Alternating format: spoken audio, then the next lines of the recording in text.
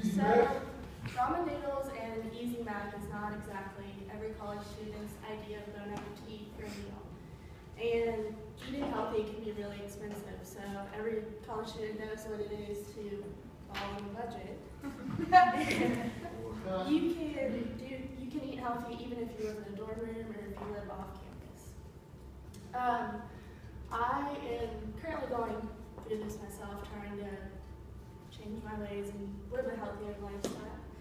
And so if you're the freshman 15 or the sophomore 20 or you just want to get into better shape, this is something you can do. So I'm going to tell you some benefits of eating healthy, some healthy meal options, and then how to plan when going to the grocery store. Okay, so eating healthy increases your energy levels. It improves your brain function. It is an effective weight loss. And it puts you in a better mood, increases your heart health, because if you eat a good meal, you're going to be able to go out and be energized and, work out. Or before a test, like if I'm really hungry, like I can't focus, or if I need to do a lot of homework, I have to eat before I do it. And you can get creative with meals. There's a lot of meal options out there. You can Google them. You can go on Pinterest, buy a cookbook, pretty much anything. Another thing you can do is sub unhealthy ingredients for healthy ingredients. So you can use like bananas or applesauce in place of eggs or butter or oil. Use whole wheat pasta instead of regular pasta. Use Greek yogurt or non-fat yogurt instead of the regular yogurt. Okay. So I'm going to show you some simple meals. Fettuccine Alfredo, a lot of people like pasta. You can get you can get pasta for $1, the chicken for about $6 or $7, Alfredo sauce for about $2, and then you can, add cheese or broccoli or mushrooms or whatever.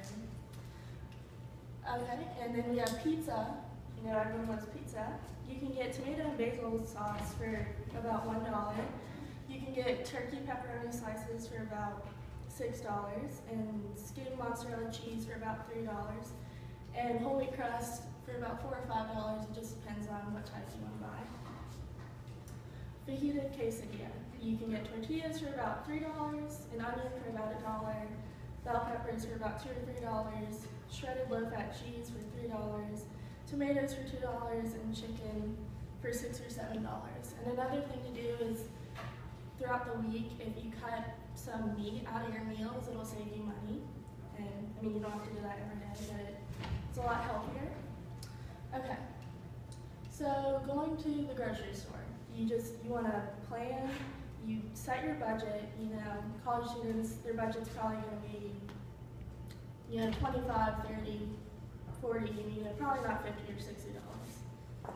You want to buy a variety of foods, so fruits, vegetables, your meat, all of that. Don't limit yourself to certain brands, like store brands. A lot of people are like, oh, I don't want to get that because it sounds good, but if you've never tried it, it's just as good and it's a lot cheaper. Store savings. So I go to Kroger, and I have a Kroger card, and so every time I check out at the end, when I scan that, it takes a bunch off of my bill. And you can cut coupons if you have time. If you don't, that's fine. Always eat a meal before you go shopping. You don't want to go to the grocery store with an empty stomach. Want to buy everything in sight. And also, don't buy specials just because it's like 2 for $1. Just because you think you're getting a deal. Buy what you really need, like the essential things. Eat in season, so not all fruits and vegetables are going to be here in the winter or in the summer, so buy your essentials in bulk, so like your olive oil to cook in.